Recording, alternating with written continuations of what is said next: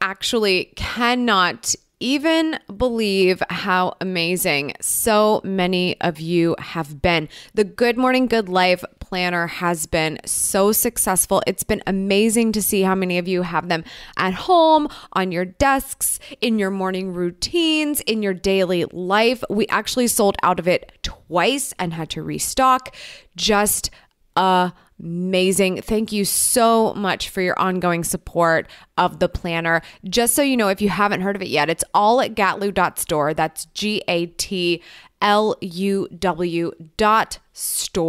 Go check it out if you haven't seen it already. This is a limited edition version. It is a 16-monther. It goes all the way through 2021, through the end of your 2020 even. So lots of good stuff in there. And I show you everything that matters to me in a morning routine, like your movement, your mindfulness, your mastery. So you can check those off every day. Plan your goals. We've got the whole thing in there. So definitely go check it out at gatlu.store if you have not already. It is the perfect partner to your morning routine. Check it out. She's an award-winning YouTuber and best-selling author, obsessed with helping you go after the life you want. I like it. Join her as she seeks out the stories and strategies. Give me every little detail of extraordinary people who found success. I'm going to get emotional. Oh my God. Welcome to Detail Therapy with Amy Landino.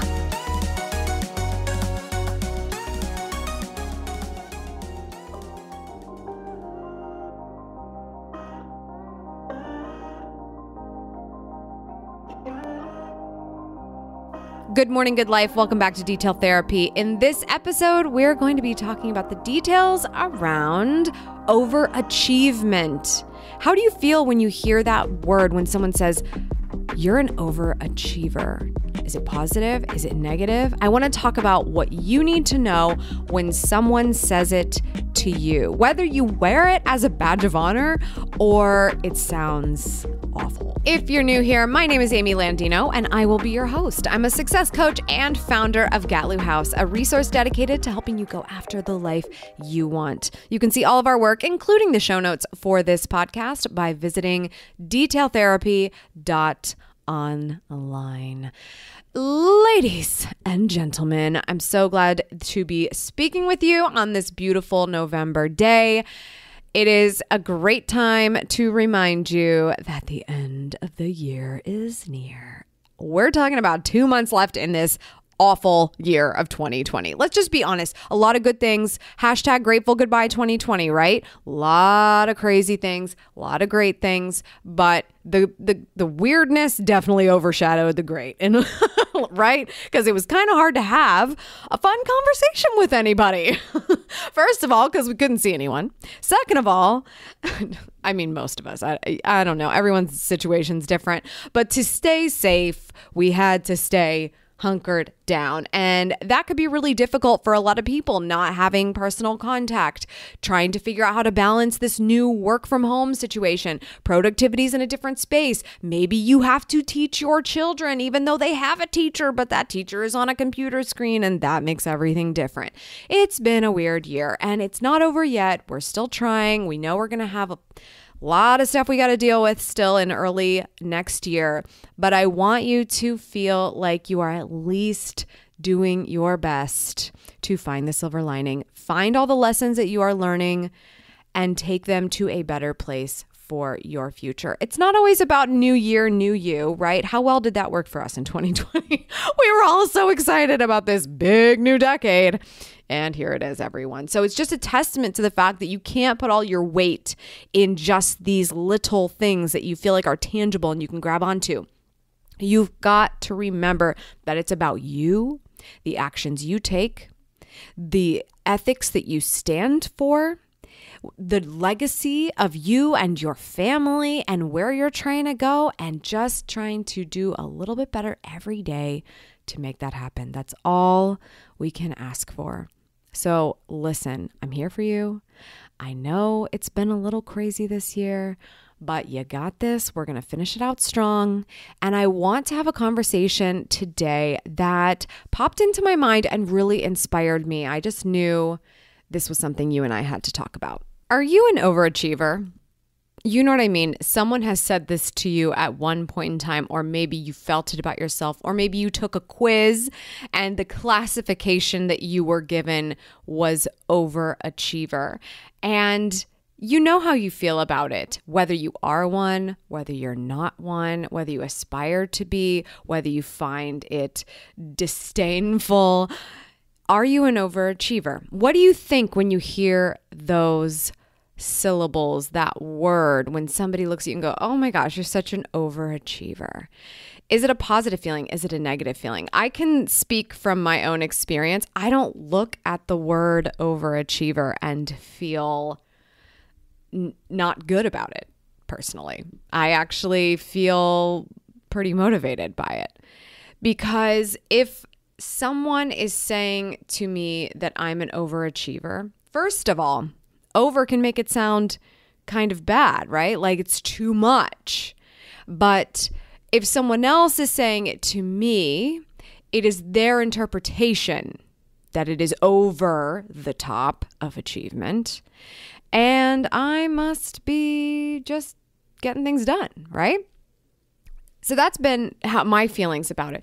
I had this epiphany last week, and I really thought I got to go to detail therapy about this, because I think it could be super interesting to hear, what do you feel about that word? Because it may have a lot to do with why you're here.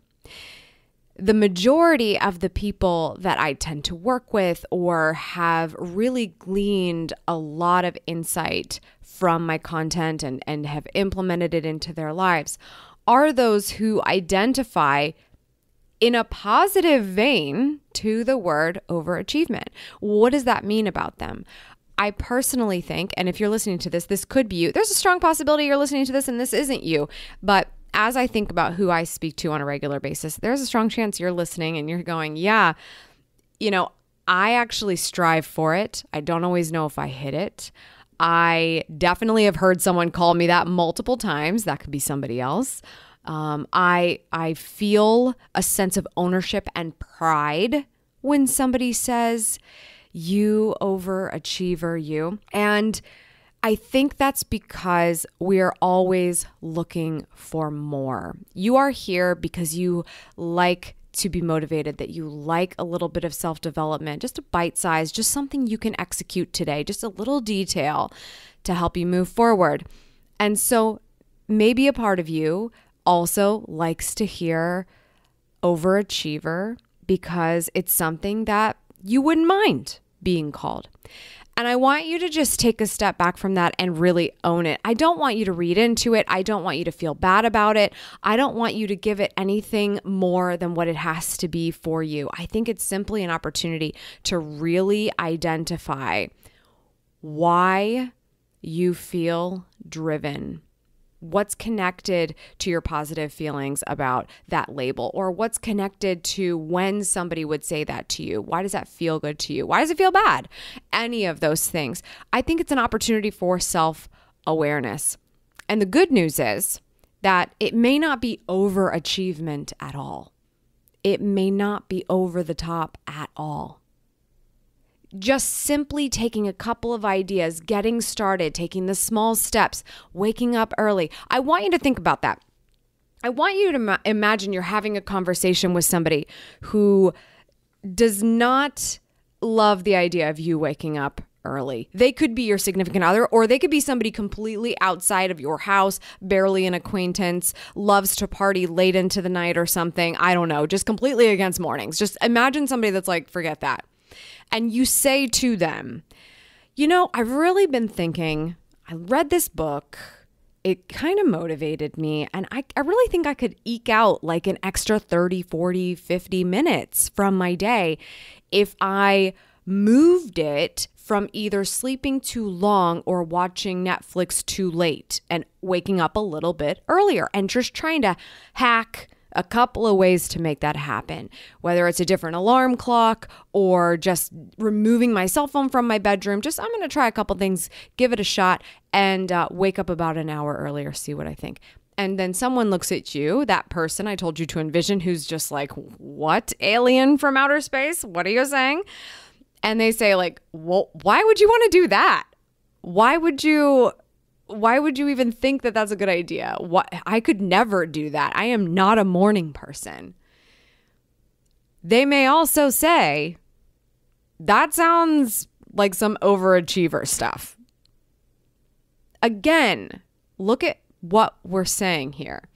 That label is connected to outside perception of you, whether you like it that way or whether you don't like it that way. Some people are actually going to like hearing they're an overachiever, but at the same time have salt of the entire conversation in their mouth because the person who called it to them or to you also was hating on your self-development plan of waking up earlier. So you see where I'm going with this.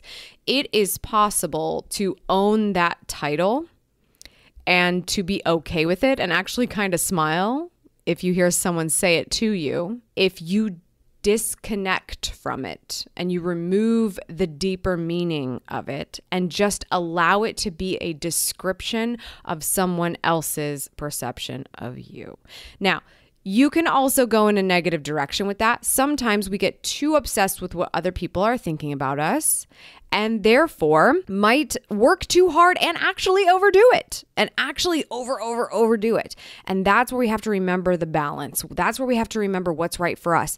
When are we doing it for us and when are we doing it because we want everyone else to see it? I asked a question on my Instagram recently like, hey, shout out to you, raise your hand if you don't post pictures of your morning routine very often because it's in the dark. And there were so many people that said, yeah, my morning routine's in the dark. It's not this beautiful perception that everyone puts out there of wake up and look at me, how cute I am in my cream cardigan and my warm coffee, smiling brightly with perfect makeup. Like that's not real life. I'm sitting in the dark at 5 o'clock in the morning. I'm sitting in the dark at 8 o'clock in the morning these days because it's winter.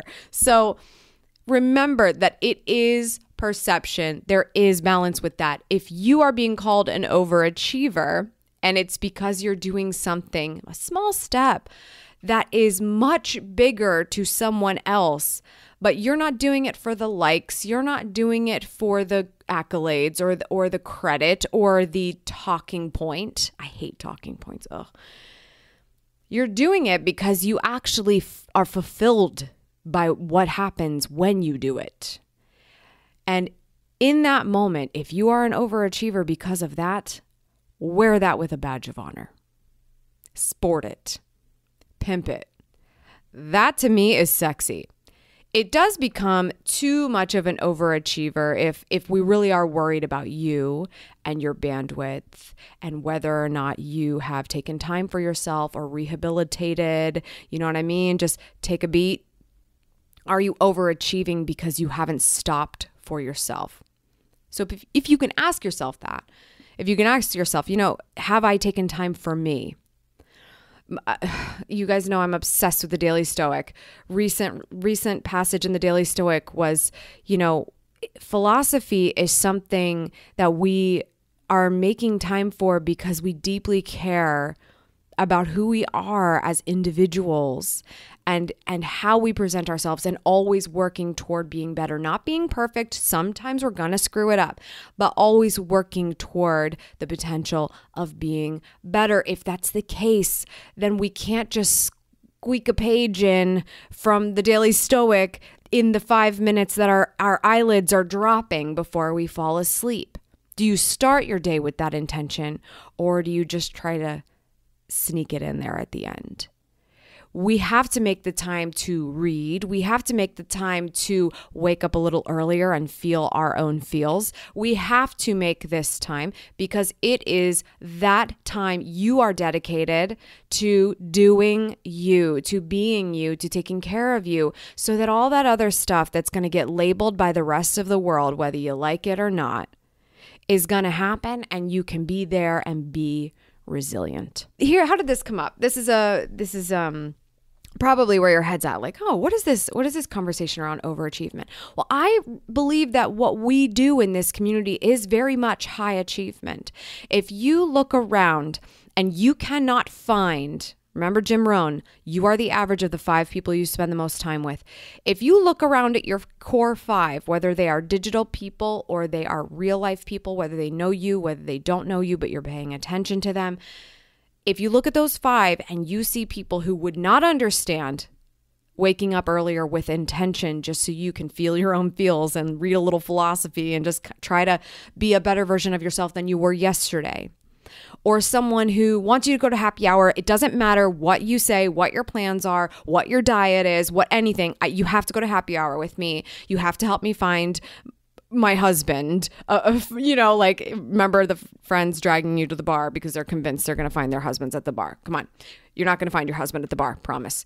You're going to meet him through a friend or through really, really amazing people. So just keep that in mind. However, is it that friend that's like, you've got to go to happy hour? It is an obligation. That is that friend not picking it up? When you remember that these other people around you are not exactly where you want to be, it doesn't mean you don't like them. It doesn't mean we don't have love for them. It doesn't mean that we haven't had great times with them and that we still want them to play the role in your life that makes sense for you. They are there. But if you look around and there's more people who are not in the direction you're going in than there are who are, that is what I'm talking about with you automatically getting classified as an overachiever and therefore being the high performer, or at least the potential for high performance in your ecosystem.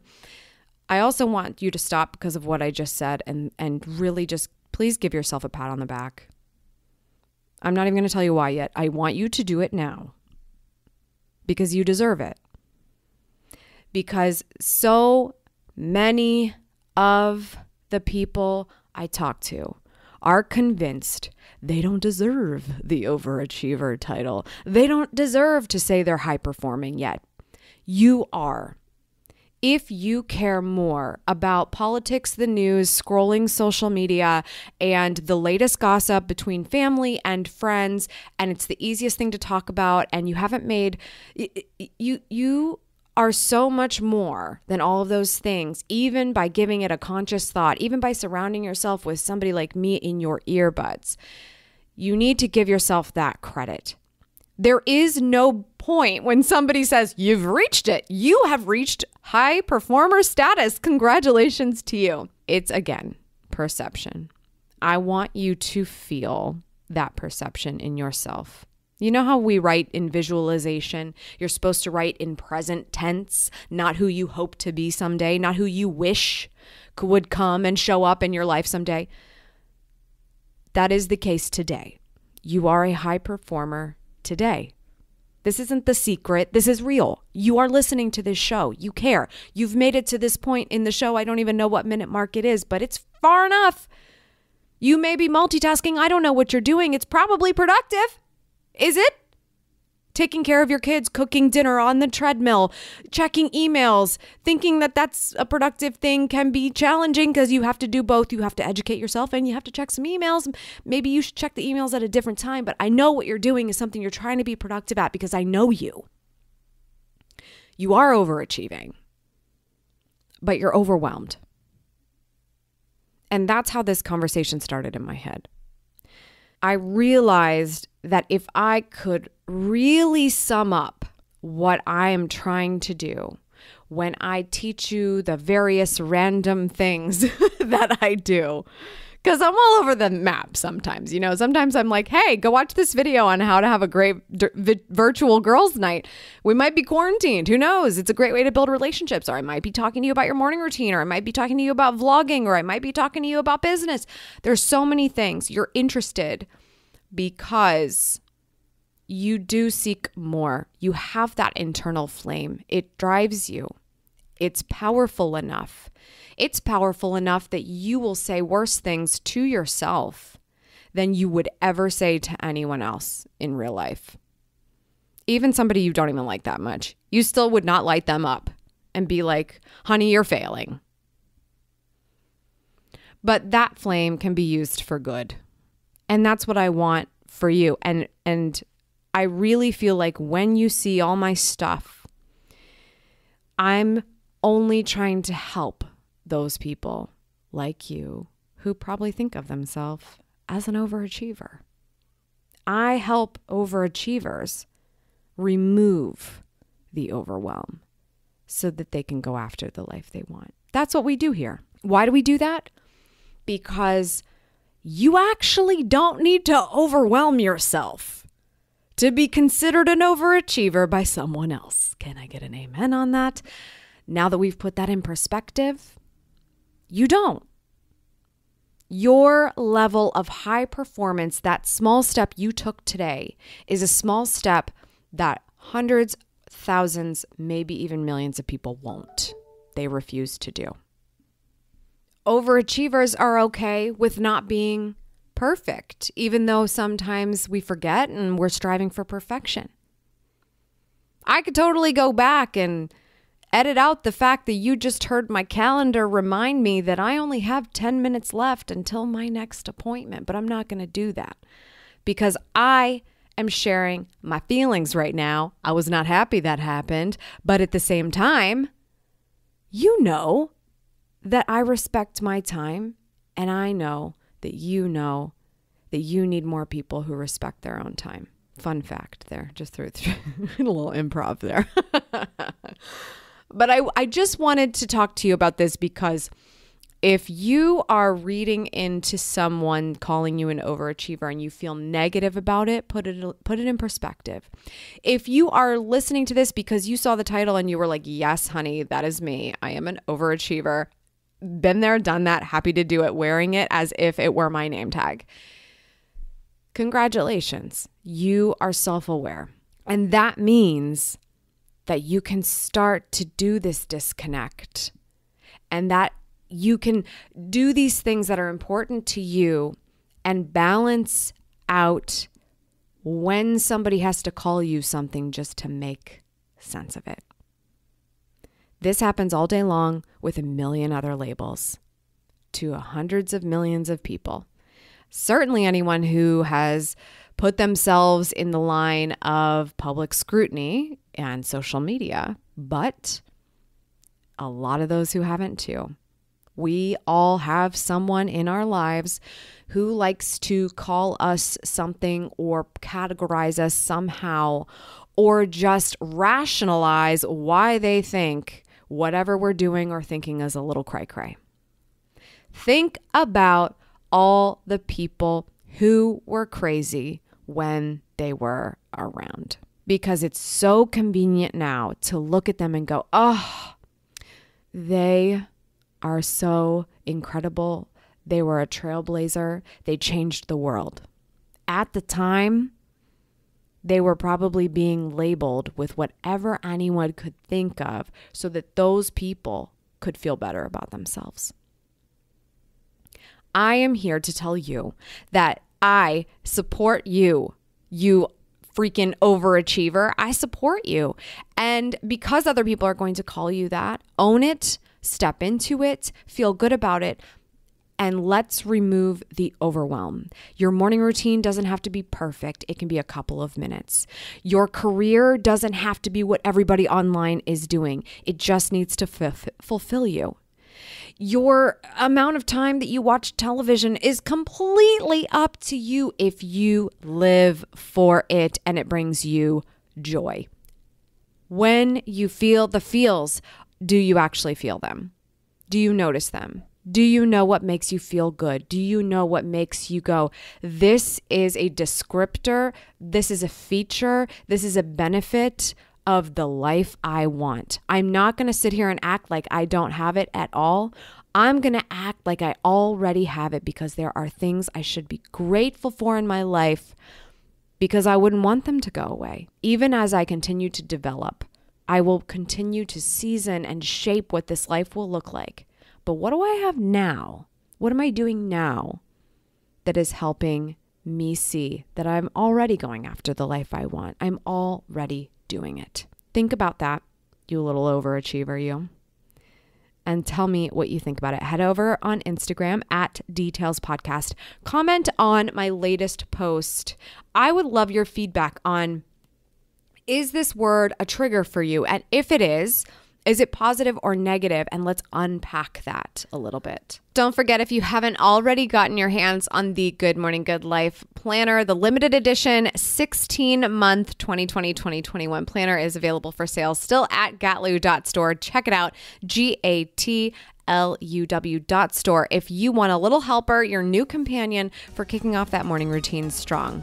I know the overachievers out there probably already got one, but I thought I'd mention it just in case. That's all for today. Thank you so much for tuning in. I appreciate it as always. Remember, subscribe for good vibes, kiss the ones you love, and go after the life you want. I'll see you back here next Tuesday. Cheers.